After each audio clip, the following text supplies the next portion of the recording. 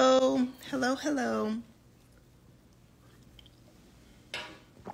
Happy Saturday. We are winding down our 30-day marketing live challenge, and I'm coming on with just a couple thoughts, especially after our first night of Q&A in the Divine Dating Workshop. There were lots. We did almost 3 hours of Q&A. Guys, everybody had a lot of questions. It was really, really great dialogue, but some of the questions really got me to thinking about some of the things that I know I need to address and express to help the ladies. So this video is for the ladies. Ladies, number one, nobody can make you do anything you don't want to do. So what I'm feeling inside of dating class when I'm answering questions, and a lot of the energy behind some of the questions, is this pressure you feel because society has created this false sense that vagina is not valuable anymore, that sex doesn't matter, that if you don't have sex, a man won't want you. And we forget that, no, it still matters. Your vagina matters. If you are being abstinent or celibate, you don't have to talk about that right away for fear of not laying down a boundary. You simply can talk about that when you're comfortable and when you're ready to talk about that. The difference that you have to be able to make clear in your mind is to understand that there are the men who are going to see your worth and value you, and there are men who value women, and then there are men who do not. And the men who do not value women, the men who only want sex, the men who are out here just running through women, these are not husband material men. And sadly, a lot of what gets expressed, a lot of what gets highlighted, a lot of what goes viral on social media is from men who do not value the love and partnership, family, and marriage.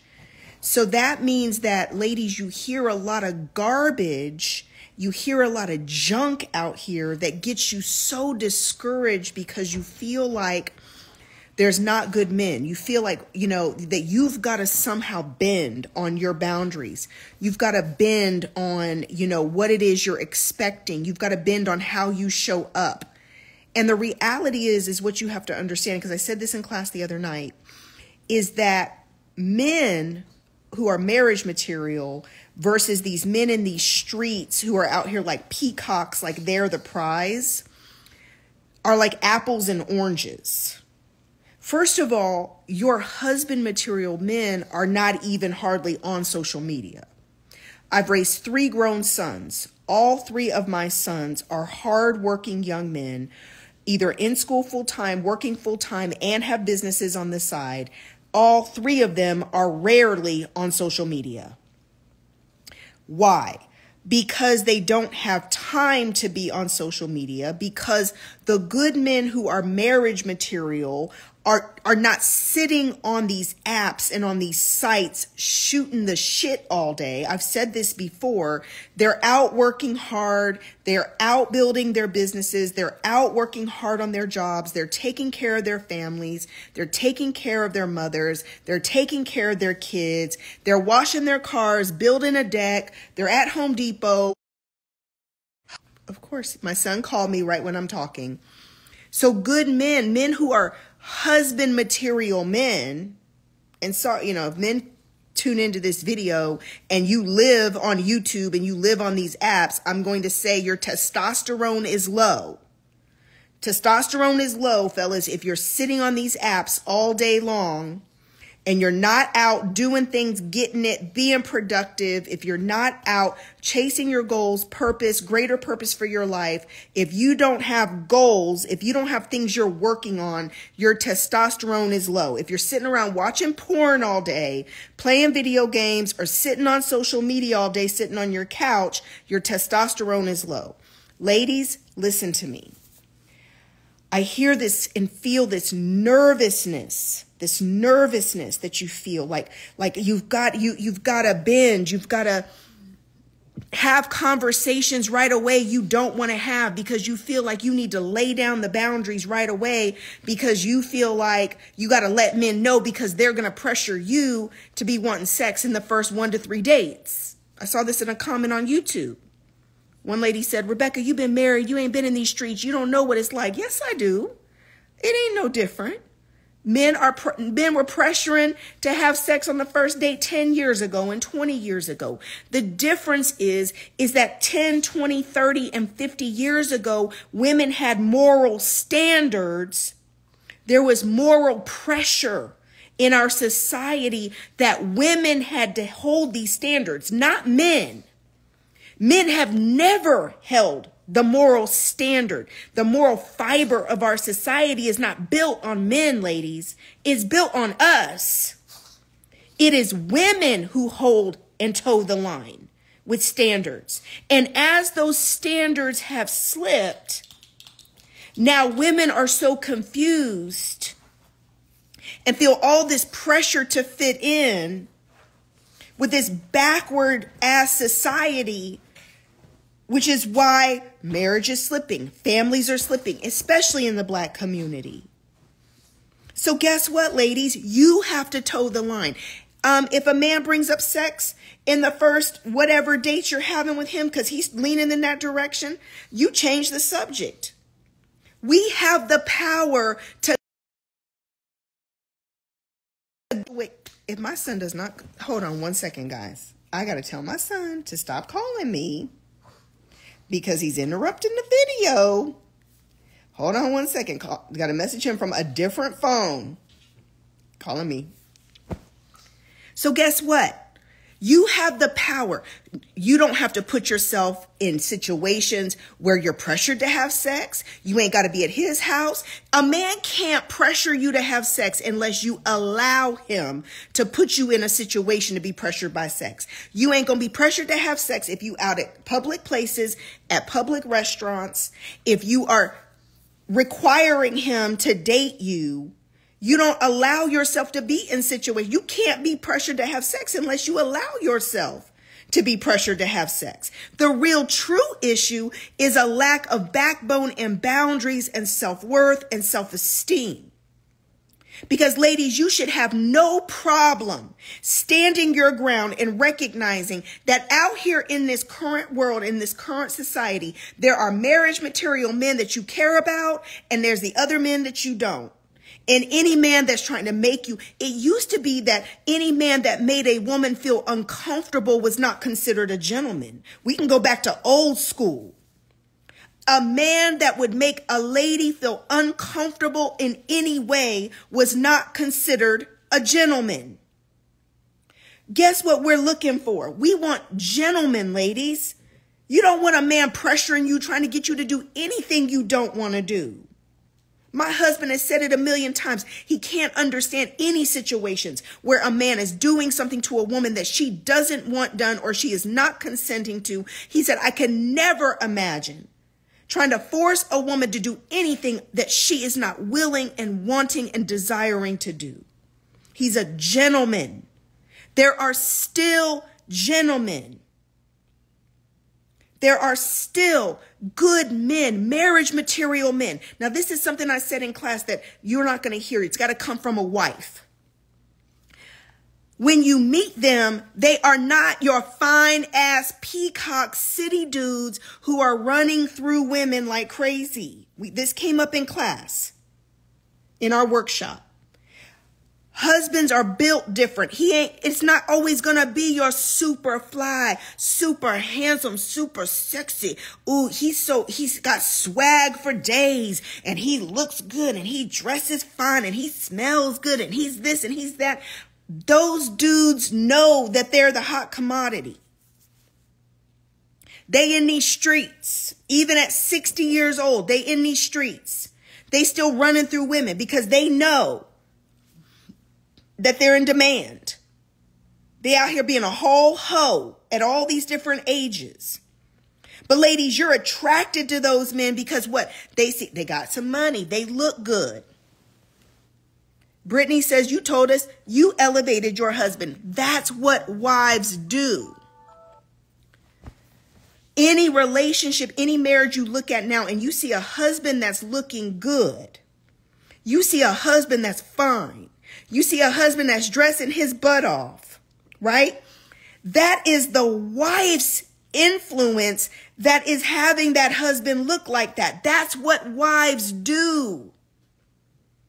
We upgrade our men while they're working hard. They don't have time to be thinking about GQ swaggy clothes. Wives do that. Wives cook the healthy food that helps them to stay lean and stay good looking. Why? It is women. Women, this is our influence on men. We care more about emotional intelligence, mental health, spiritual well-being. The physical well-being of the family and the children has always fallen back on women. While men are out here conquering the world to make their money so they can provide for their families, women have more of the role of the emotional, spiritual, and physical well-being of the family. That has always been our influence. We are nurturing by nature. And this stuff has gotten so turned around. So understanding, ladies, when you start to feel like, oh, Rebecca, there was one lady in class, Brittany, you said it. You were talking about how do you get out of feeling like a scarcity mindset or feeling like these fears because it just seems like she lives in Atlanta and all these men and they're all just like not faithful and just the narrative is so toxic and it's so discouraging and you just feel like how am I going to meet a good man? How am I going to meet a husband? Because he ain't going to be one of these city peacocks.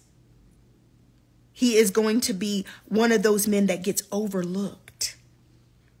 He's going to be a man that you're the prize, ladies.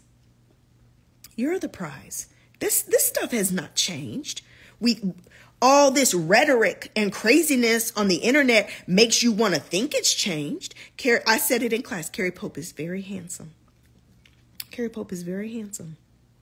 But he ain't as pretty as me. Stop and think about that, ladies. To the man who falls in love with you, you're still the catch. The dynamic in a healthy relationship is when the man is actually, you are the prize to him. That's how men want to feel. That they feel like, oh my God, she is the best thing ever. I can't believe that she's my wife. I can't believe that I got her. That they have a feather in their cap. Their chest is stuck out, walking, holding your hand. That's how a man wants to feel. And now we got all these sissy boys running around talking about, I'm the prize. Talking about, what do you bring to the table? These are sissy boys. These are men and young men and boys who have no intention. They have no value around marriage. They have no value around family structure. God is not at the center of their universe. God is not at the center of their core of building up community. Family is still the core of our community. Family unit is still the core. And these men who are talking about what she bring to the table, besides, I can pay for that, I can pay for this. It's all BS. These are not marriage material men. These are not husbands. You have never heard a man, a strong, high testosterone man who provide. What are his priorities? God, family, faith, legacy, financial stability, taking care of his family, his reputation, his income. This is what men, strong men, are all about. They ain't talking about what you bring to the table. They're literally saying, I'm ready to come home and eat at the table that you've cooked some food to provide for because I done worked so hard. Men, strong, high testosterone men are providers and protectors. You don't hear R.C. Blake's talking about what you bring to the table. What did my wife bring to the table when I met her? You don't hear, guys, give me some comments on some strong men you know that obviously are good men, good husbands and fathers, men that you want this type of man to be the father of your children. This is the husband, Tony Gaskins in the comments, Tony Gaskins, right? He ain't asking his wife, what do you bring to the table? Right? Steve Harvey, what do you bring to the table? You're strong, backbone, high testosterone, Dr. Tart. They ain't asking what you bring to the table. They fall in love with a woman for her beauty, her brains, her femininity, her essence, her love, her spirit, her soul, and simply by essence of who she is. They elevate a man's life. I elevate Carrie's life. I believe in him. I'm his best friend. I'm his soulmate. I'm his partner. I'm there for him when all the chips are down. I'm believing in him, backing him up. This is the stuff you can't buy. That's what a good man, a strong man, a Torrey Roberts, yes, right? That's what a husband, David Burris, thank you, yes. And guess what?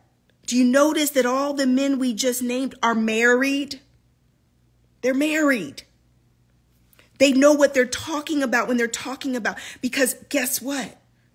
They're preaching and teaching to mostly women because women will listen, because women are the backbone of our society and community. We influence the men. We influence the men. We have power in our boundaries, our standards. Whatever you allow, men have always gotten away with whatever you allow. When I met my husband, he wasn't from the city. Always had lived out in the country. Southern gentleman, hardworking man. I said, God done saved you from me right here. He had a bullet, a ram in the bush, just waiting, holding my blessing for me. Ladies, listen to me. When you meet him, he may be a little bit of a work in progress. He may be a little bit of a project. He may have to hand you that credit card to you revamp his whole closet. Right? That's what wives do. Hello. Right? It's me saying, baby, I think you should get braces. That one tooth that kind of overlaps another one a little bit. We can get that all straightened out. Right? Carrie looks better now than he's ever looked in his life.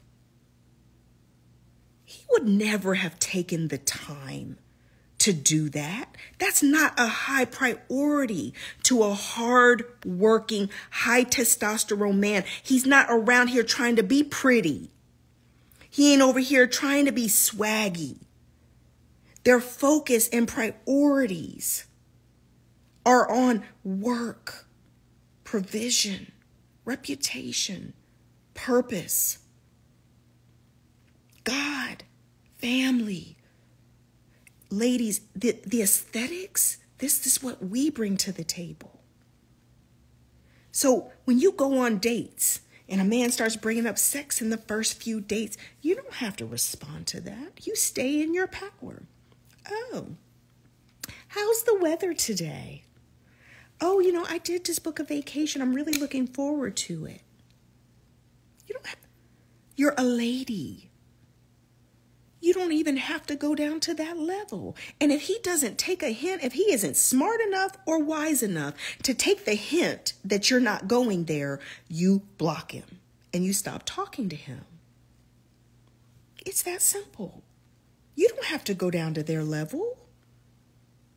We're in a situation, we're in a current state of things where, ladies, you're scared. It's like you're scared. You're scared of, that a man won't like this. You're scared that you'll scare off a man. You're scared you can't get a good man.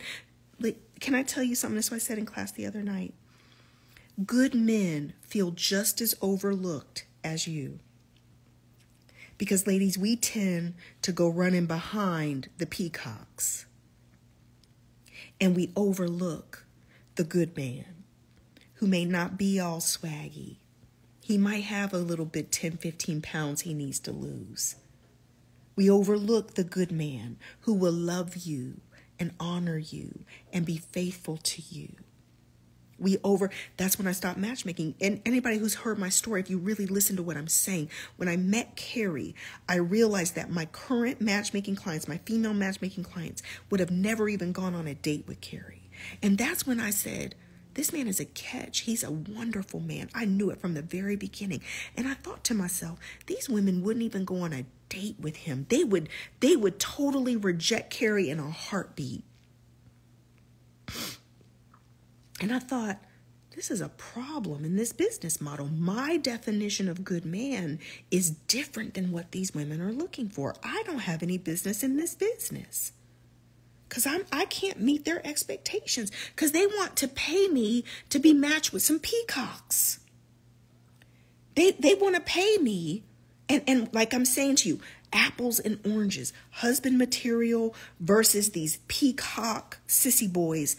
Apples and oranges. You're not paying me to give you more heartbreak. I'm not going to set you up with more disappointment and heartbreak. All these men are going to do is run through you, spin you around, have you chasing them, all upset, heartbroken, spinning tails, lying to you, getting between your legs, and you hurt even more.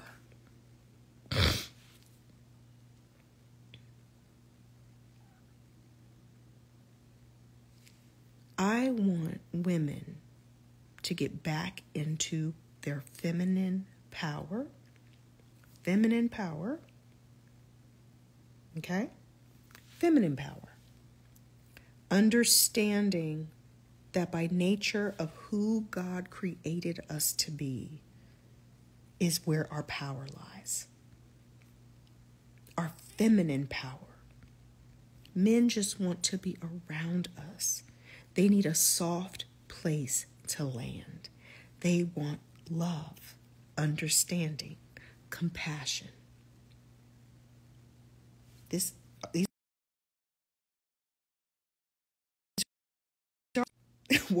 All my sons are calling me while I'm doing my video. So this is just a reminder. This is just a recap from some of the things I was thinking about from class.